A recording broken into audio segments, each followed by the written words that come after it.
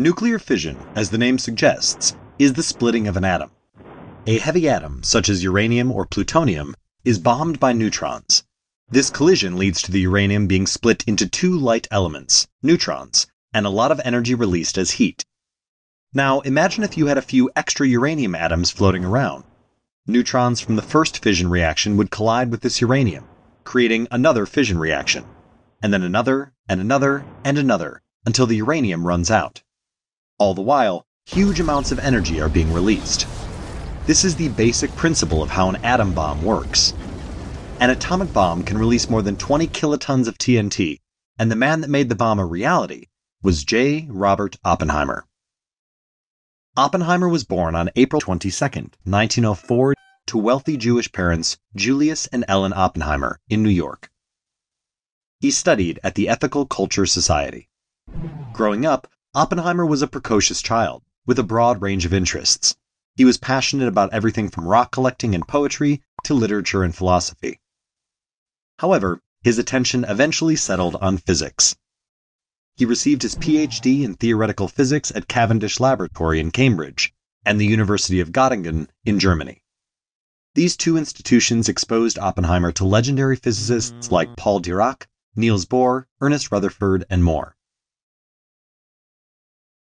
As a professor at the University of California, Berkeley, he showed a talent for synthesizing the new and complex physics concepts of the time. The world of physics was in an uproar. In the last 3 decades, physicists had been confronted by Einstein's general and special relativity theories, as well as E=mc² and the complicated quantum behaviors of electrons, protons, and neutrons in an atom.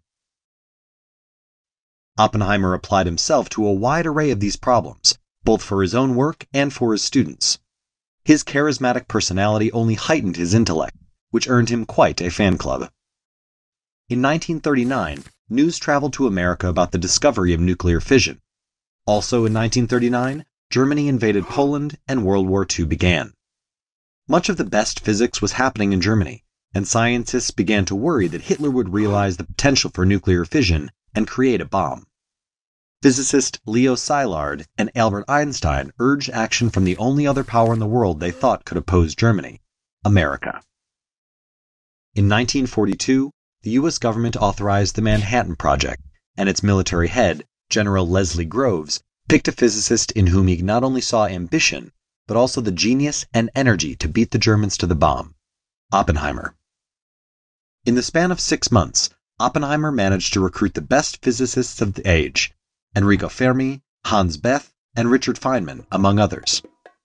He set up the work structure of the different labs and shielded the scientists from the rigid structure of military life, which allowed the scientists to fully realize their potential. His insights were invaluable. The difficult tasks of extracting enough uranium, as well as determining how to set off the chain reaction, required collaboration, but also streamlined effort, both of which Oppenheimer facilitated. Somehow, the project didn't devolve into chaos. On July 16, 1945, a new type of bomb, equal to 24 kilotons of TNT, scorched the desert of New Mexico. The Trinity test bomb was the first time an atomic bomb ever detonated. Their success changed the fate of the Second World War, and the way humanity has fought wars ever since.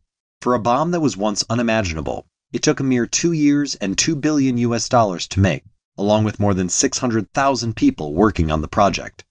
Then, 3 weeks later, 2 atomic bombs, Little Boy and Fat Man, were dropped on Hiroshima and Nagasaki, Japan, respectively.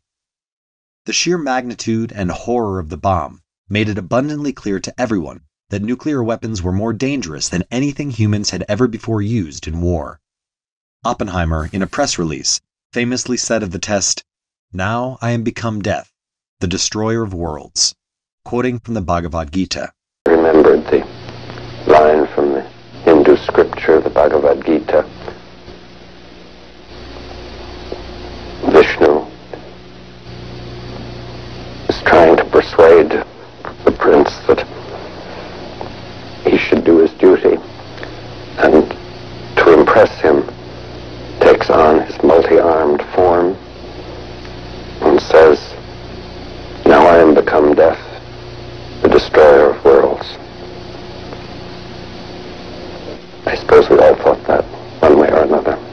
World War II ended, and Oppenheimer, now called the father of the atomic bomb, would spend the rest of his life trying to ensure that nuclear weapons would not be misused by any government of the world. The devastation in Hiroshima and Nagasaki was proof to him that the development of the bomb could either end all future wars or lead to humanity destroying itself.